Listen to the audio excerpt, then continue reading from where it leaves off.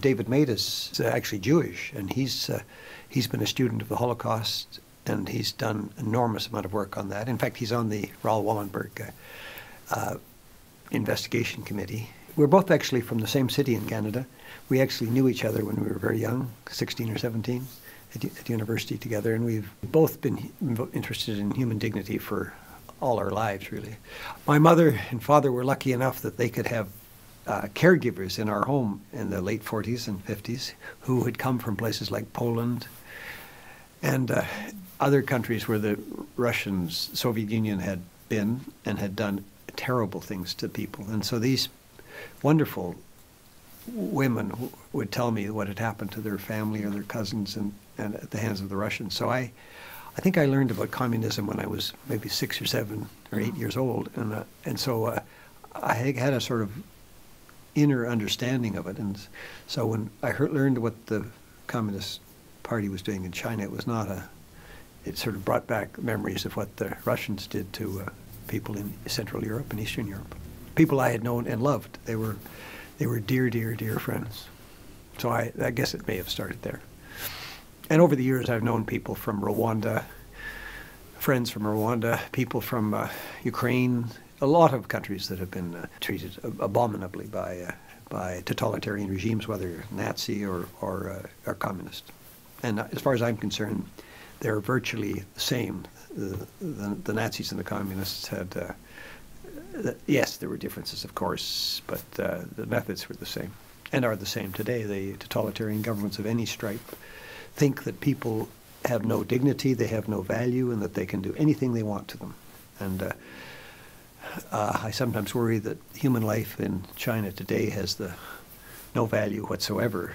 And when you see what's happening to the Falun Gong practitioners, you would have to think that's true. We were asked to investigate by the coalition to investigate the persecution of Falun Gong, and two of us agreed to do it independently.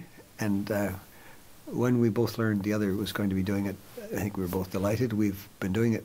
We've been adding to our knowledge for 7 years, and I think initially on our first report we did it after 4 or 5 months, and we were convinced that the allegations were true, that the Falun Gong community were being killed for their organs, and their organs were being sold to organ tourists from abroad and to wealthy Chinese. And then we did a follow-up report, and then I guess we did the book in 2009.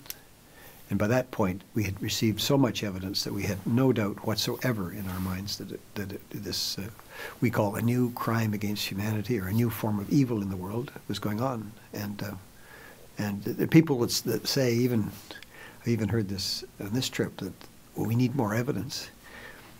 Well, I think if you look at it, we have 52 kinds of evidence. And for some people, we'll never have enough evidence. But if we had 152, they'd say, oh, we need more evidence. But for fair-minded people in governments and parliamentarians and so on, and journalists, I don't think there's any doubt that the case has been proven. The fact that the government of China is now talking about stopping organ transplants from prisoners. Of course, they never mention Falun Gong prisoners. They always talk about prisoners who are subject to capital punishment. Wang Jiefu, for example, the former Deputy Minister of Health, always talks about convicted criminals. And I've never heard the word Falun Gong come out of his mouth.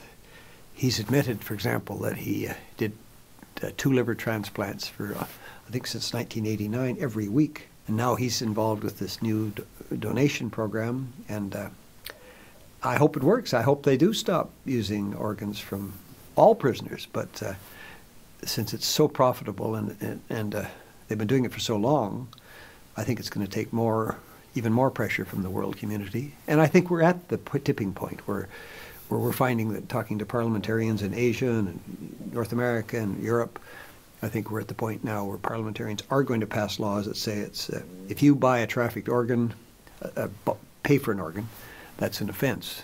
And New South Wales is talking about this. In Australia, we've been to the Irish Parliament, and I think they're looking at this sympathetically. I was in the British Parliament last week. So, and now, of course, in Sweden, I hope that parliaments will pass laws like this right across the world. We're going to keep going until this stops, along with thousands and thousands, if not millions of other people, until the the pillaging of organs of Falun Gong stops in China. We are going to keep going. We're going to last longer than the party state in China. When they stop, we will stop.